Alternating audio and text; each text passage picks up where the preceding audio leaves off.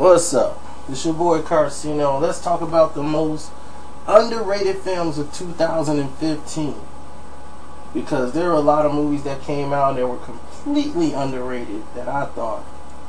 And I think we need to talk about them. Number 10, The Man from Reno. Anybody ever heard of that? The Man from Reno? Well, The Man from Reno is one of those films that come out like once a year. There was kind of like, it's more of an indie type film, and a lot of people didn't really get caught up in it, but me, I like this. And it's a movie with a twist at the end of it. There's a San Francisco town sheriff, Japanese author, and it's a bit of a twist at the end, but I guarantee you this movie is completely the movie you decide to run out and rent. If you can find it on video, Netflix, anything, you will get your money's worth. I guarantee anything that you want to see is in this movie. The Man from Reno. Because I don't want to tell you the plot. But let's just say a stranger in San Francisco and a Japanese crime novelist. And it ends up that she's going to get caught up in some real life homicide type thing, and I'm trying to tell you, it was a very good movie. Highly underrated. Man from Reno. Check it out. I guarantee you will love it. Voices is number 9 on the list. Y'all remember Voices? I do. I seen it all the time at the video store with Ryan Reynolds.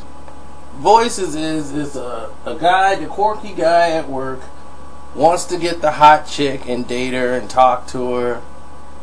And it's Anna Kendrick. Okay, Anna Kendrick is the girl that rejects him, of course, because he's the quirky guy. And he hears voices from his pets. And his cat wants him to be a killer and go out and be the serial killer, whatever, Mr. Whiskers. And his dog wants him to live a life of normalcy.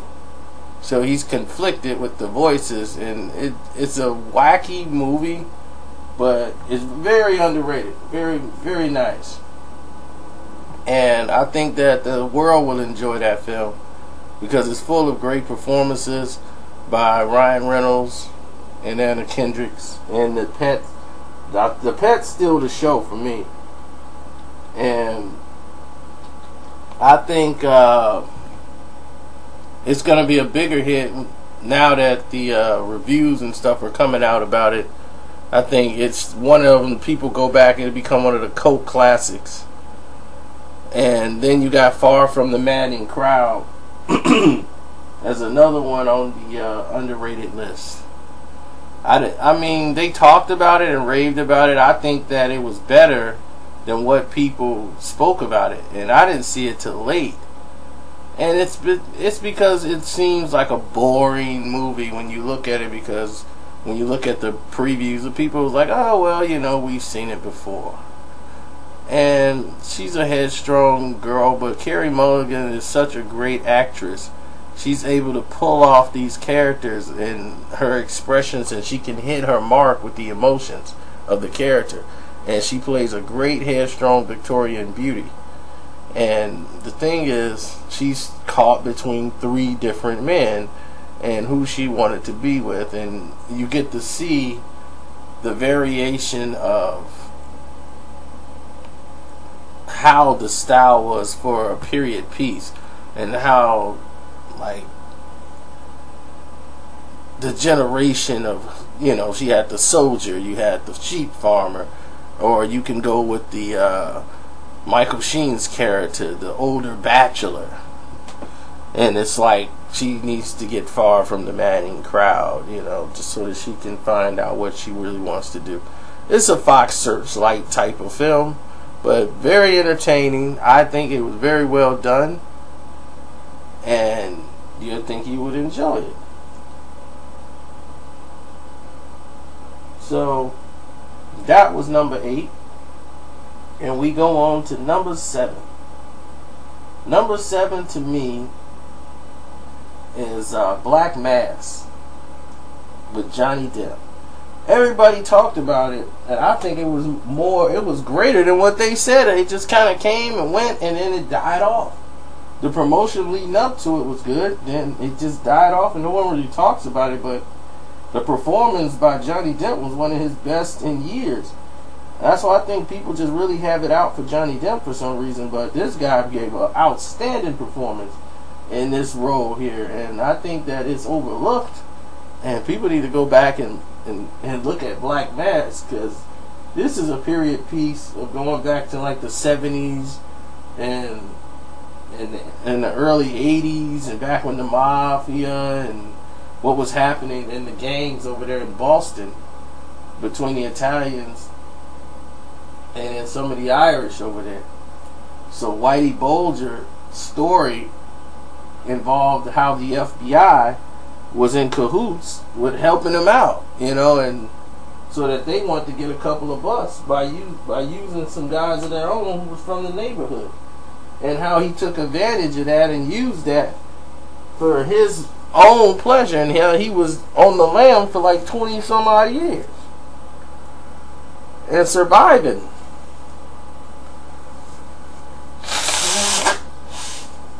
So Black Mass is definitely number 7. Number 6 on the list is The Gift. I think The Gift was on the list because no one really gave it the attention. No media, no commercial really backed it. And then when the movie was out, it was really the word of mouth that had people going, man, you gotta go and see this film.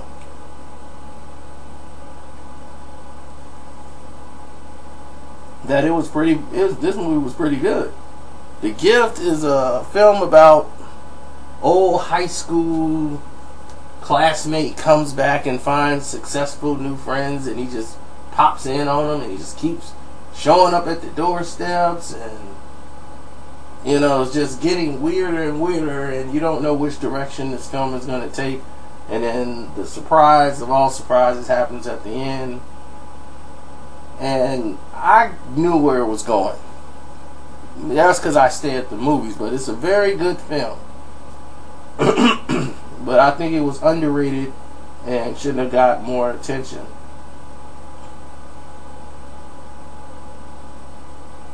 And number 5, we got 99 Homes. 99 Homes. And this is with Michael Shannon playing it talked about the home real estate market. It's kind of like The Big Short, but not. Just talking about how they were wrongly evicting some people and trying to get them out the houses early so they could take the houses from them, and when they were foreclosing due to the market crash and the economic crisis, people were finding ways to cash in on demolishing homes because there were no construction jobs and things like that. And the California area and Southern California took a big hit during that time of 07 and 08, and waiting for things to get better, and it just wasn't. And a lot of people lost their homes. Like millions of people lost their homes. And number 4, we have the movie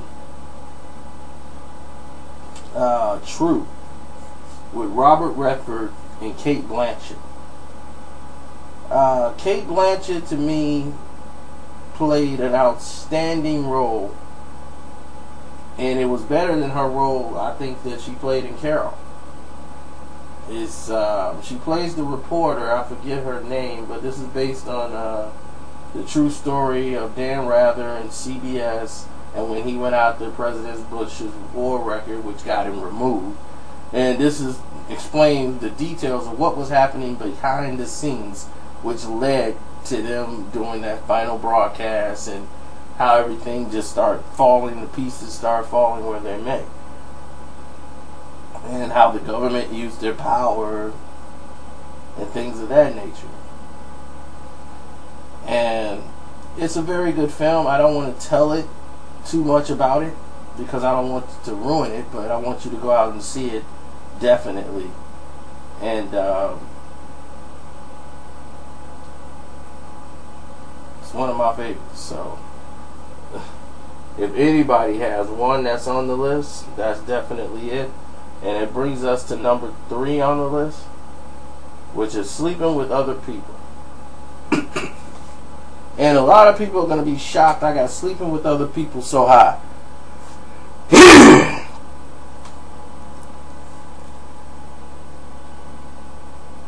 Sleeping with Other People is so high on my list because Sleeping with Other People seemed like an offbeat comedy, romantic comedy film that's gonna fall flat, but it doesn't. It's a romantic comedy film that goes in so many different circles in so many different ways, but you're intrigued with the dialogue.